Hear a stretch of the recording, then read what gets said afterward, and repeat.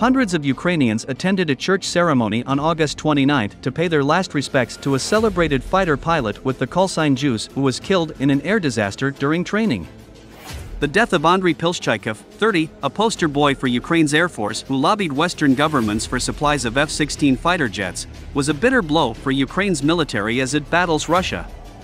The cathedral's large bell tolled as 6 soldiers in uniform unloaded the pilot's coffin from a green van and brought it inside. A military marching band played the national anthem. Pilshchykov's mother was draped in a heavy black dress and veil. After the ceremony, Pilshchykov's mother asked the commander of the Air Force, who attended the ceremony, to promise to take her on the first F-16 flight in Ukraine as a tribute to her son. Я хочу запевнити всіх українців, що залишилось трошки.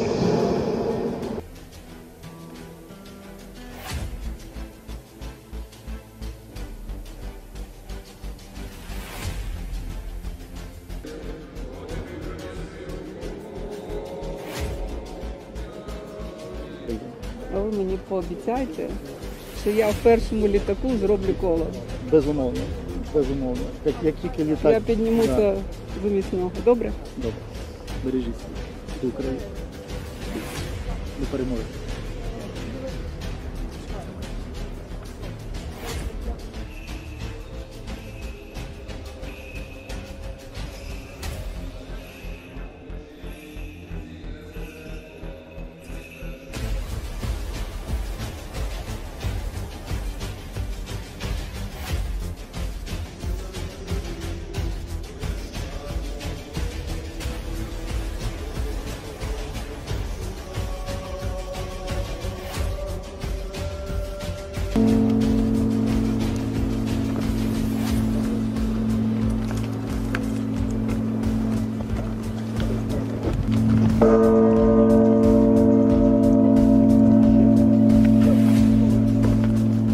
Джус був одним з перших пілотів українських, які поїхали на захід, зокрема Сполучені Штати Америки, лобіювати це питання надання F-16 Україні і різних інших також типів літаків, не треба не забувати.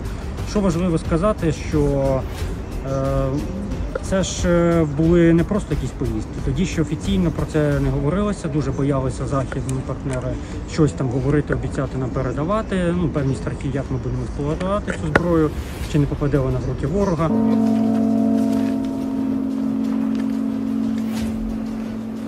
Але Джус вів фактично апробаційні зустрічі. Тобто на ньому перевіряли, наскільки він якісно володіє англійською мовою, наскільки він якісно володіє технічним матеріалом, знає матеріальну частину, що складається літак, його базові параметри, можливості орієнтуватися в складних кризових ситуаціях. Тобто це певна теоретично важлива робота, яка так чи інакше йде передує практиці.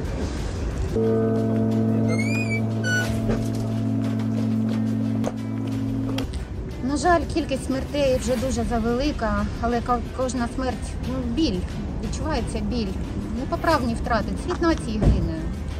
Молодий, талановитий, красивий, ще б жити і жити. Дуже боляче.